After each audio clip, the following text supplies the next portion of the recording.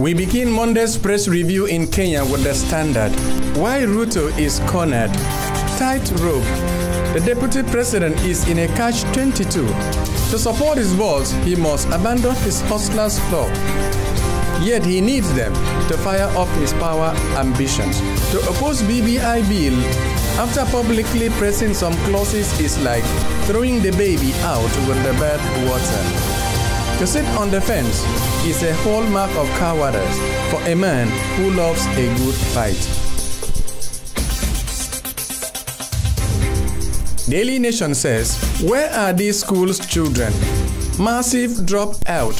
Thousands of learners failed to show up in class when institutions partially reopened last month, raising fears of massive dropout. Officials are unable to account for their whereabouts, and things can only get worse on January 4, when all schools fully reopen. In Zimbabwe, Daily News write, I'm ready to work with Edie Chamisa. Bonsora says as he bids to leave MDC, Sim bleeds.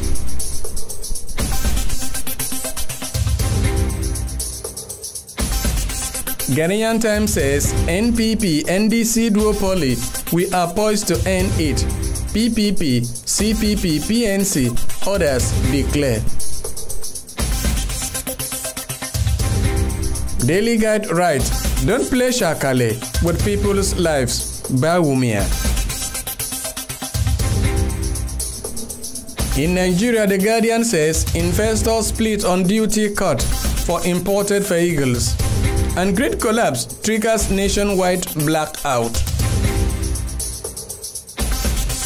The Nation writes, outrage over killings. 42 slain farmers buried in Borno. Prof killed in Benue. 10 killed in Plateau. Attack most violent, says UN. The Punch says, anger spread as UN says 110 Borno farmers killed.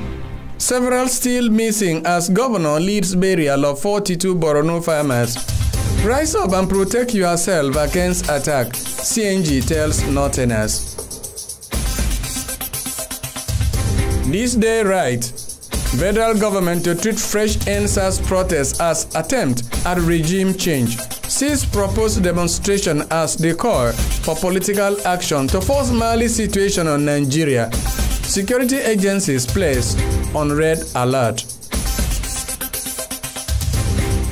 And finally, we end in Uganda with Daily Monitor.